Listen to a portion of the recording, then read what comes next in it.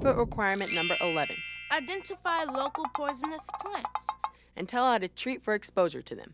We're deep in the woods in search of local poisonous plants. Keep your eyes open. Those wicked little buggers can pop up almost anywhere. Look out! What's this? Stand down. False alarm. It's just the Quercus alba, Latin for the mighty white oak tree, friend of man. All too often, one confuses this common oak leaf with the shiny three-leaf clusters on an attractive vine, much like this one over here.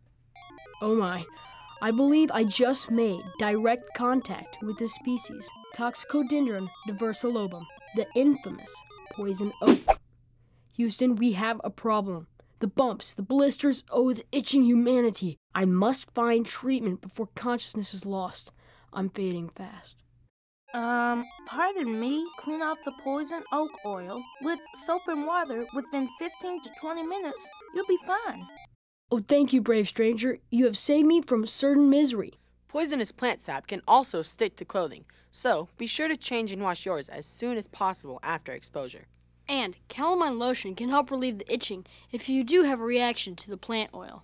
But the best solution is learning to identify and then steering clear of poison ivy, poison oak, and poison sumac. So that's Tenderfoot requirement 11. Learn your local poisonous plants And how to treat for exposure to them. I'll bet you're just itching to get to work on this one.